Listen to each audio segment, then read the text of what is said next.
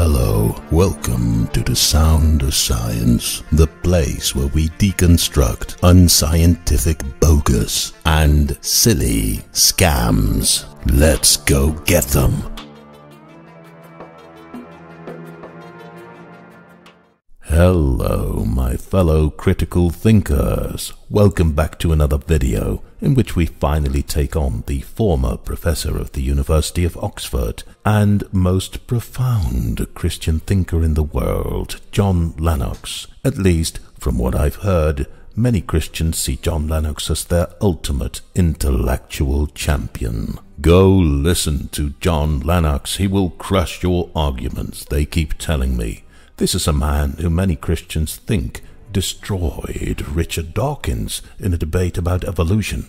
So it's about time to see if John Lennox really is what his fans claim he is. And I've been looking forward to finally take the opportunity to analyze the arguments of John Lennox, because I've been debunking the silly nonsense of people like Frank Turek, Ray Comfort and William Lane Craig for over a year now, and none of them offered me any challenge. That's not because of me, that is because of their arguments. Those arguments prove nothing and are often laughable. Anyone who finished high school can debunk those charlatans. All you need to do is sit down, listen to their words, let those words sink in and analyze what they say step by step and in full detail. When people like Frank Turek, Ray Comfort and William Lane Craig engage in live debates, they spout their nonsense at a very high pace. They make unsubstantiated claims in about every sentence. That makes it pointless to engage with them in that format, because the time frame does not allow for you to address all of their bogus, so then they get away with huge quantities of hogwash. But luckily there is YouTube, and YouTube allows me to dissect their gibberish step by step and in full detail. And that is exactly what I'm going to do with John Lennox in this video. And of course, I hope that he is in a different class than the apologist fools I mentioned earlier. In this video I will discuss the lecture of John Lennox at the University of Oxford, which is titled God Does Exist. Lennox delivered that lecture in November of 2012, and it is often referred to by Christian apologists as one of the strongest pleas for the existence of a God. So let's see what Lennox has got to tell us.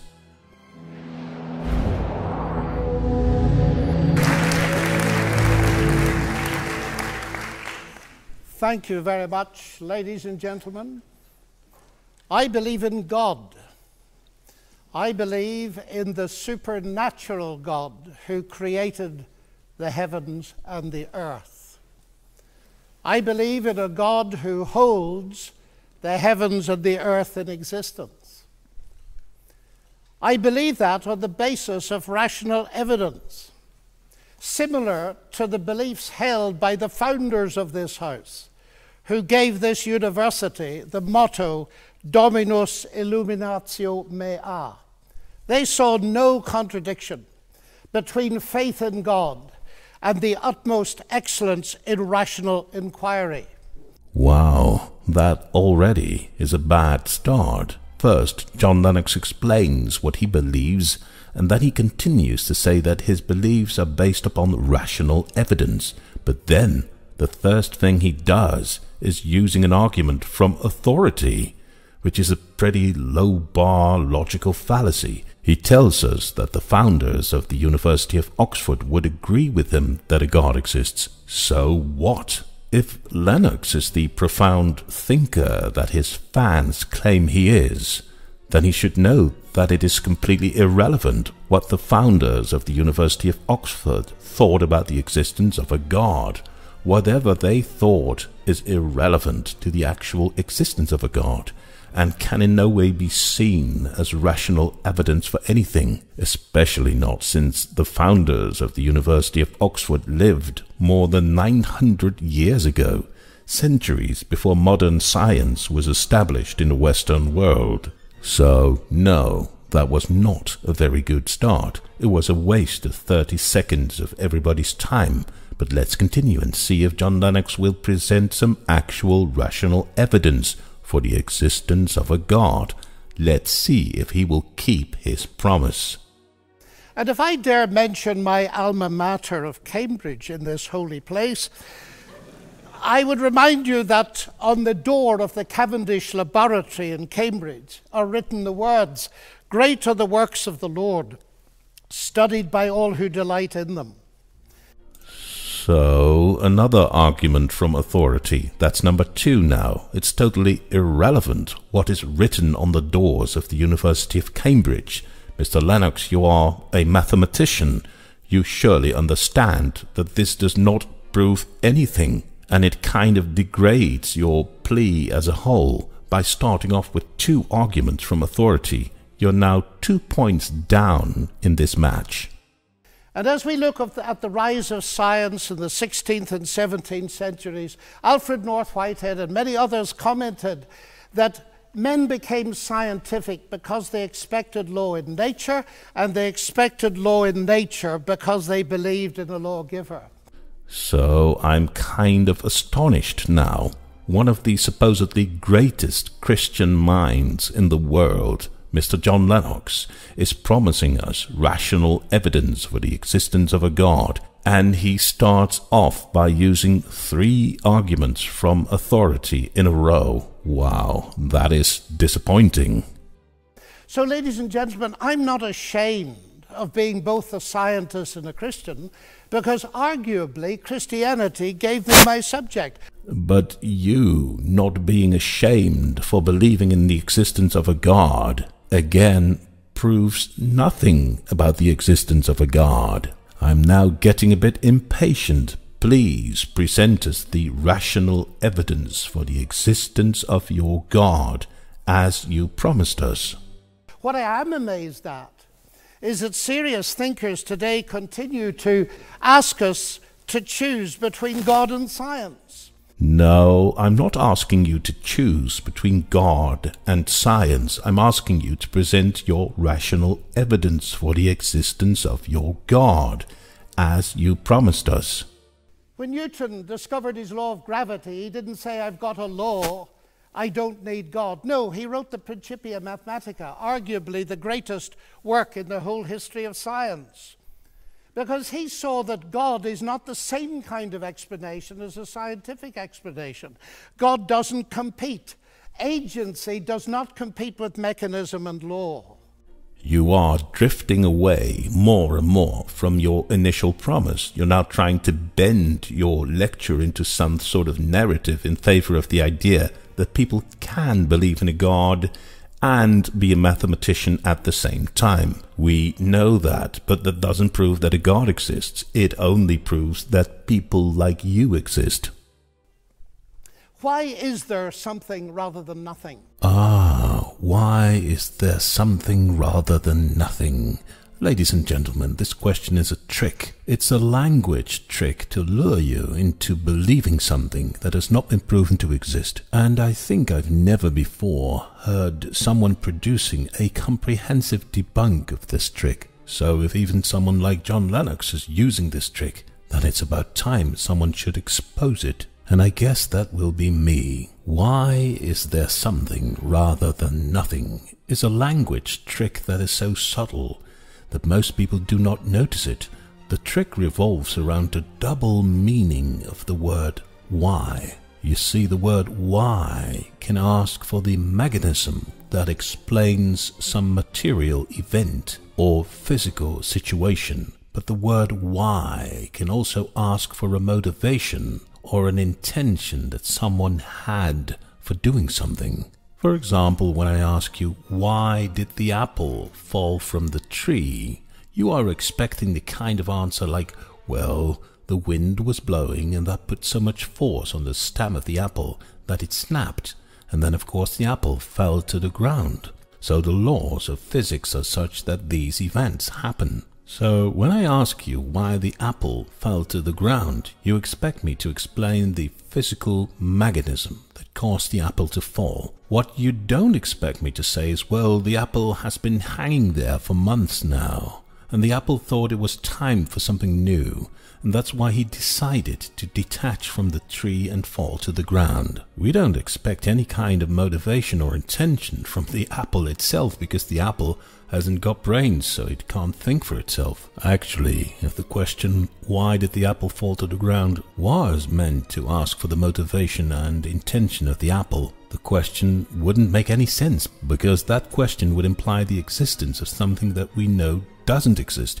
An apple doesn't think, so asking for its motivation to fall from a tree would be a nonsense question. But when I ask you, why did the man throw the apple? It's the other way around, because we know that the man does have brains. There might have been some kind of specific intention or motivation for him to throw that apple. So then we might expect an answer like, he threw that apple so that it would end up in the basket where he was collecting the other apples. What we don't expect is an answer that explains the physical mechanism behind him throwing the apple. So we don't expect the answer to be, well, his muscles responded to his brain activity, so that is why he threw the apple. So in these examples of these two questions, why did the apple fall to the ground and why did the man throw the apple, the word why has two distinct different meanings, and in case of the apple, we immediately understand that difference. But now ask me a much more complicated question.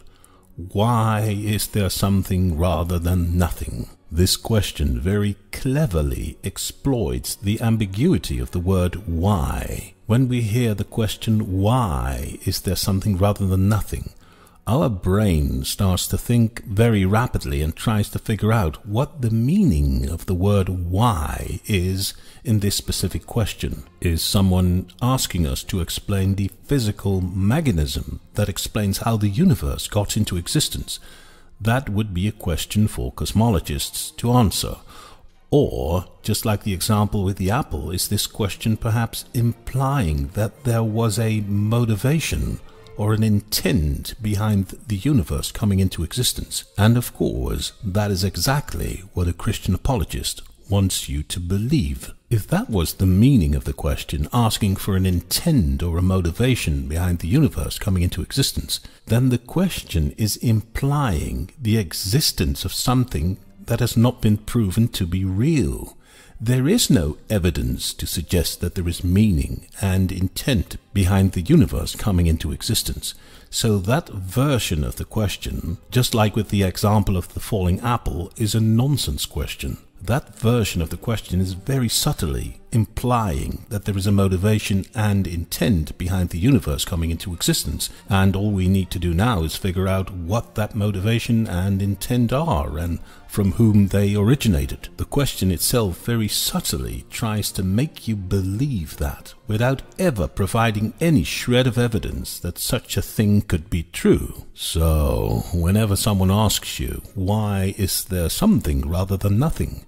Then tell them that there is something rather than nothing for the same reason why an apple falls to the ground. The laws of physics are such that events like these happen. Of course, a Christian apologist won't be satisfied with that answer, so then they might want to steer the conversation into the direction of the other version of the why question. So then they might get more specific and ask you, what was the motivation and the intent behind the universe coming into existence? And then, of course, you could continue with the apple example and ask them if they think that the apple had motivation and intent to fall from the tree. And if not, then why would there be a motivation and intent behind the universe coming into existence? They just claim it, and by asking that question, they didn't prove anything. It's just a nonsense question, just like asking what the motivation behind a falling apple is. Alright, I think that was a pretty comprehensive debunk of the nonsensical why is there something rather than nothing question. It took a bit of time, but let's go back to John Lennox, who up to now didn't prove anything other than that he doesn't mind using arguments from authority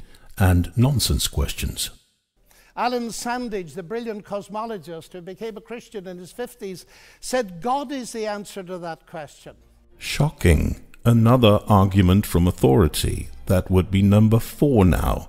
It's totally irrelevant what this cosmologist said, and it's irrelevant that he converted to Christianity. It simply proves nothing about the existence of a God. Will you finally start presenting your rational evidence for the existence of a God? But people are now so desperate to show that the universe created itself from nothing, which seems to me to be an immediate oxymoron. Who is desperate? How did you establish that? And how is that relevant to anything? And how does it prove the existence of your God? And why do you totally misrepresent the Big Bang Theory? Because that is what you're doing here. Nobody believes that everything came from nothing. Nobody claims that. There is only Christian apologists, like yourself, pretending that there are people who claim this. So after presenting us 4 arguments from authority, you're now switching to straw man arguments. You make up positions that people never took, and then you attack those positions that nobody ever took, which proves nothing apart from you using questionable debating tricks. This truly makes me sad. This man is supposedly one of the greatest Christian thinkers of our time. And what does he do? He presents the same stupid logical fallacies that have been debunked a million times before. If I say X created Y, I'm assuming the existence of X to explain the existence of Y. If I say X created X, I'm assuming the existence of X to explain the existence of X, which simply shows that nonsense remains nonsense even if high-powered scientists utter it. But, Mr. Lennox, that situation only exists in your fantasy. Nobody claims that X created X. Why don't you give us real-life examples of scientists who claim that X created X? You don't do that because those examples don't exist, which makes this part of your plea another strawman argument. So that is your second strawman argument. It reminds me a little bit of G.K. Chesterton, who said, "It is absurd to complain that it is unthinkable for an unthinkable God to make everything out of nothing, and then to pretend that it is more thinkable that nothing should turn itself into everything." What an utter disappointment. Nobody ever claimed that nothing created everything. It's one of the most pathetic strawman arguments in the book, and it is a true deception that someone with your reputation is degrading his own legacy by applying such charlatanist reasoning. You're now at 4 arguments from authority and 3 strawman arguments. This is bad news. "The heavens declare the glory of God," says the ancient psalm.